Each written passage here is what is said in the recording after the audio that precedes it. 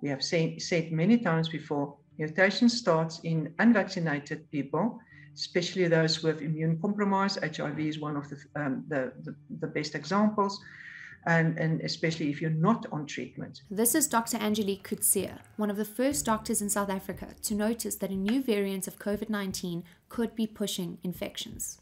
The discovery has led to global interest in this variant. The World Health Organization designated the variant B11529 a variant of concern.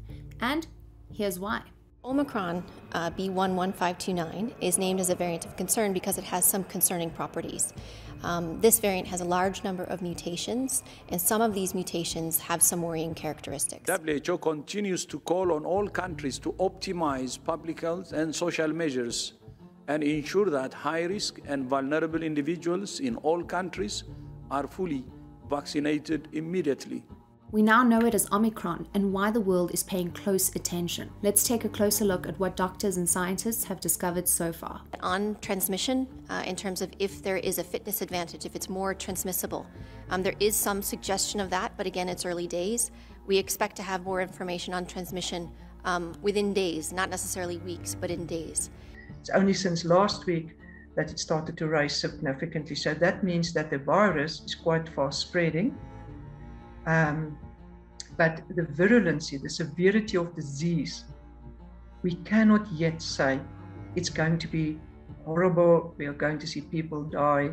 We cannot say that yet. It's not yet clear whether Omicron is more transmissible compared to other variants, including Delta. The number of people testing positive has risen in areas of South Africa affected by this variant, but epidemiologic studies are underway to understand if it's because of Omicron or other factors. We have seen reports of cases with Omicron that go from mild disease all the way to severe disease. There is some indication that some of the patients are presenting with mild disease, but again, it's early days and we do have a surveillance bias right now in terms of the cases that are being detected. It is not yet clear whether infection with Omicron causes more severe disease compared to infections with other variants, including Delta. But the preliminary data suggests that there are increasing rates of hospitalization in affected provinces such as Gauteng. This may be due to increasing overall numbers of people becoming infected, rather than a result of specific infection with Omicron. The more this virus circulates, the more infections there will be. The more infections there will be, the more people will die. And this is something that can be prevented. Dr. Coetzee says scientists are monitoring the severity of illness in this variant as compared to Delta or other variants. The patients that we have seen between 20 and 40, it's mostly the fatigue and the body aches and pain and just a general feeling of malaise. They're not feeling well. They can't tell you exactly what it is. Also, you know, they use a very interesting term, a krapperige or a scratchy type of throat. Not really a sore throat either.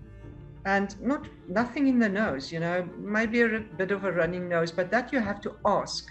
That's not what they volunteer.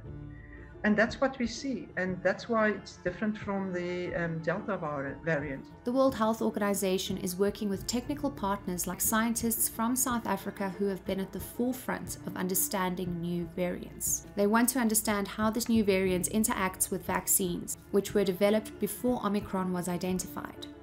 You might be wondering how doctors are able to pick up this new variant. Well, that same PCR test that goes up your nose works just fine in identifying this new variant. What should also be commended is the improvements and enhancements of testing and sequencing that have happened throughout the course of this pandemic, particularly in South Africa, but also in Southern Africa. Studies are ongoing to determine whether there is any impact on other types of tests, including rapid antigen detection tests. And individuals don't do what they need to do to stop transmission of Delta, they won't stop Omicron either. One of the main concerns when a new variant emerges is whether it will make it more difficult to treat the virus. At the moment, the World Health Organization says the current treatments such as corticosteroids and IL-6 receptor blockers are effective for those who get severe symptoms. Blanket travel bans will not prevent the international spread of Omicron, and they place a heavy burden on lives and livelihoods. but there is still more to learn about its effect on transmission, severity of disease, and the effectiveness of tests, therapeutics, and vaccines. While scientists work hard to understand this new variant, one thing is clear: we need more time to understand it. The World Health Organization is coordinating with a large number of researchers from around the world to better understand Omicron. For TimesLIVE Video, I'm Catherine White.